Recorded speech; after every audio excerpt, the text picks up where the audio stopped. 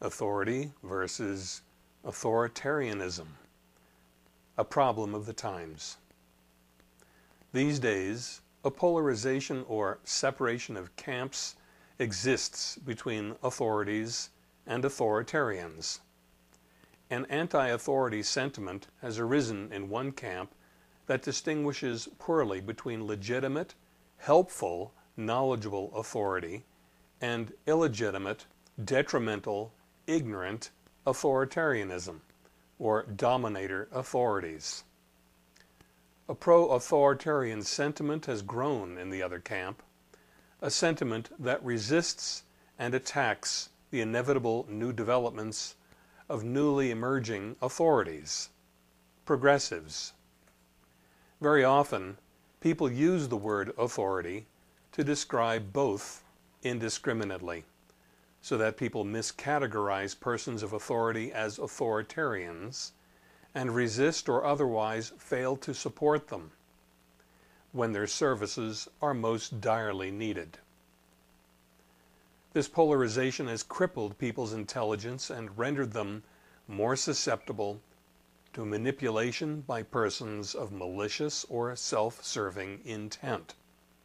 This piece exists to clarify the difference so that people exercise their intelligence better and save themselves from the machinations of authoritarians.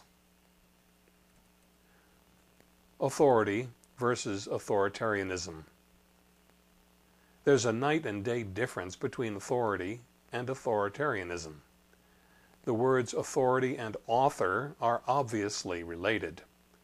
An authority is someone with a comprehensive understanding of how things work in some aspect of life.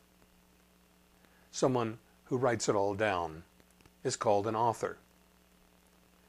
Authoritarians, on the other hand, are people who believe in the right of the authority to control others.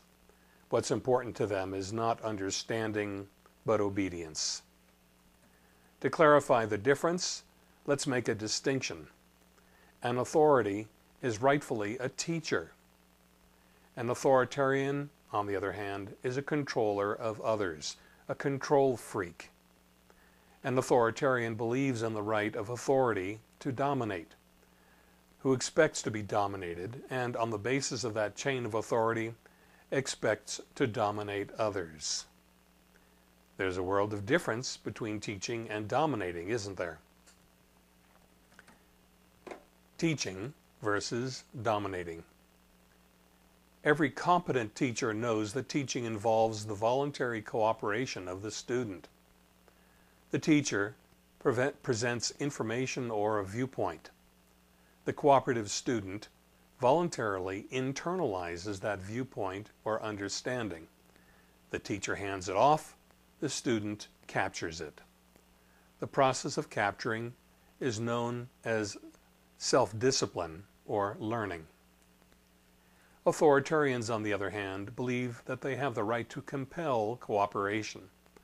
The words, "Thank you for your cooperation," then take on an ominous tone.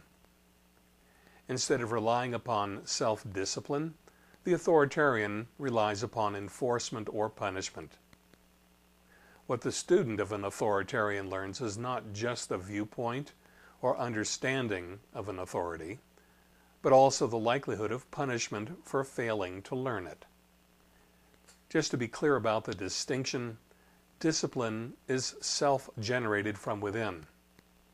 Enforcement and punishment are imposed from outside. Rebellion, a problem of the times. People confuse authorities with authoritarians. They expect that with authority comes the likelihood of punishment rather than caring instruction. So they become resistant to all legitimate, helpful authority. And therein lies the problem. People are making themselves both dense and opinionated, thus making their culture both dense and incapable of meeting the challenges of change. Authorities are like good parents. Authoritarians are like bad parents. A good parent teaches self-discipline. A good parent gives lessons. A bad parent punishes in the guise of teaching. A bad parent is going to teach you a lesson you won't forget. Authoritarianism leads to mistrust. Mistrust leads to the crippling of a society and to the incompetence of its members. That incompetence leads to dependency, and that dependency leads to authoritarianism. Why? Because people are unwilling voluntarily to submit themselves to the instruction of authorities. They must then be compelled even for their own good. Because they don't distinguish cleanly between authorities and authoritarians and authority figures, for their own good becomes suspect to them. They suspect that every authority is actually an authoritarian. And away we go. Isn't that what we are seeing in these times? Then instead of going for learning, people go for idle distractions, which are non-threatening but ineffectual. Think entertainment.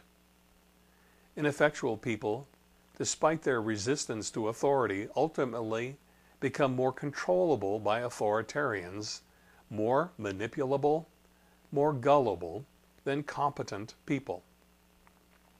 The authorities they choose are of their own choosing rather than of the greatest competence. Again, why? Authority has inherent power. Authoritarianism seizes power. The communications of authorities in some area of knowledge embody a kind of forcefulness, the forcefulness of self-assurance, of competence, of integrity. This, people who confuse authority with authoritarianism regard as a threat to their own autonomy, their right to decide for themselves. The communications of authoritarians contain a feeling of a hidden threat, or they may be couched in terms that pander to the concerns of listeners in ways that flatter the intelligence of listeners rather than informing that intelligence. In true teaching, there is no threat to autonomy. Rather, true teaching is empowering.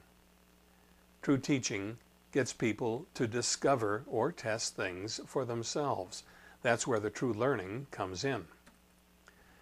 An authoritarian doesn't want people to test things for themselves. An authoritarian wants people simply to believe the authoritarian and go along. This people rightfully resist. But they must learn to distinguish the difference. And authoritarians and their followers, who are also authoritarians, resist learning from outside their accepted chain of authority. They are like dogs who obey only their master. They resist exercising their own intelligence, resist taking unauthorized initiative. They want the assurance of their authoritarian superiors that they will not be threatened, so they conform. The true authority faces, that is willing to confront authoritarians. The true authority and the student of true authority has the courage to question or to refuse. The authoritarian is a coward, feigning the appearance of strength. The authoritarian uses the cliches of, the language of, entrenched power or of tradition.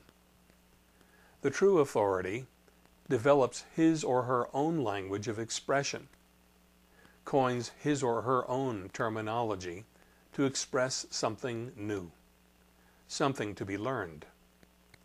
Understanding that new language of expression or terminology requires a person to exercise their intelligence.